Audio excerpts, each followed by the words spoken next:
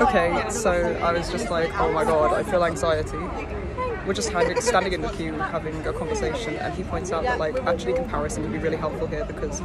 like some months ago I would have had a panic attack on the bus, I would have had a panic attack on the bus, I would have had a panic attack about the school kids, I would have had a panic attack on the train, I would have had a panic attack not knowing which way to leave the station, I would have had a panic attack about the maps. I would have had a panic attack about like finding where the toilet is and finding coffee and finding the route here, and I've had anxiety in my body a bit, but I've also been feeling like kind of moments of relax,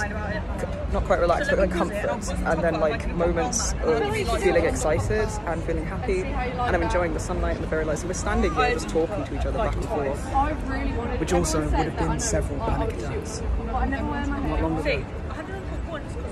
So there's actually massive differences in the things that we can do now, and I do feel many more like positive emotions at the same time as the anxiety, so